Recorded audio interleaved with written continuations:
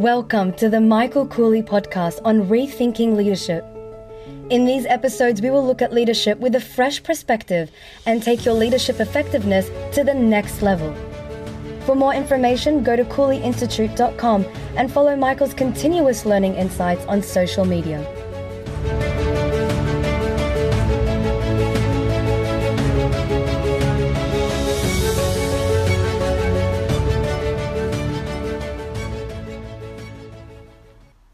When times are tough, because the environment has changed, the main challenge is to adapt.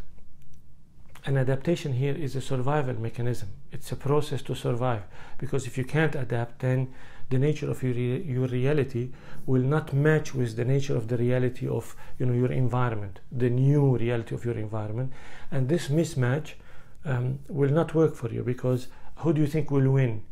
If you don't adapt to reality. Will reality change because of you? It won't. So you have to change, and that process of change is what we call is adaptation, so that you can continue to stay alive. Now, for people to do that, they need help. And one way of helping them from an organizational perspective is to empower them, is to give them space so that they can find their own individual, unique way of adapting. And because people are different, everybody adapts in their own way. You can't expect that people will adapt like you, or A will adapt like B, like C. It doesn't work this way.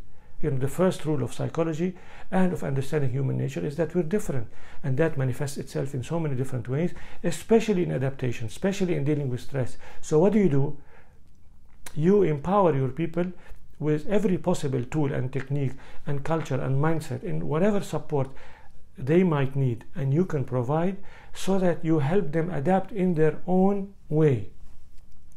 If somebody, let's say somebody is working from home, if they find it better that they can deliver on their on the deliverables, on their assignment, on the deadlines, if they work overnight, then fine, let them do that.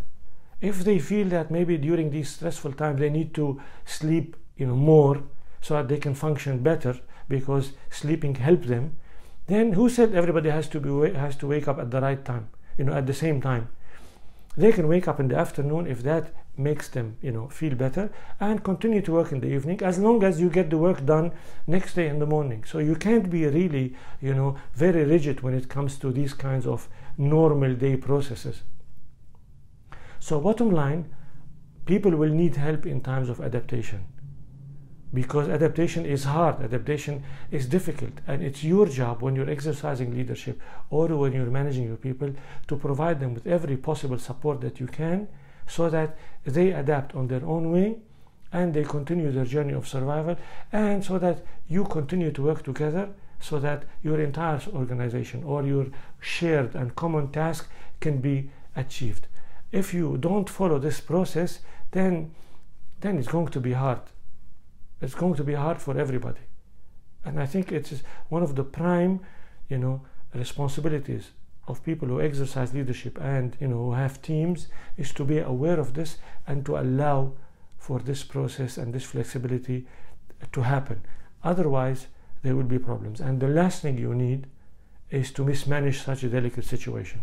You need to, upgrade your leadership skills times 10 maybe, with complete flexibility from your side, so that you can contain the situation and emerge, out of this reality when normal time comes, in an acceptable way, and maybe even in a better way.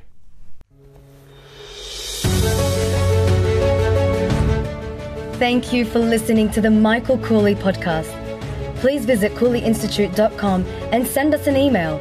We would love to hear your comments and thoughts on this episode. And remember to follow Michael's continuous learning insights on social media.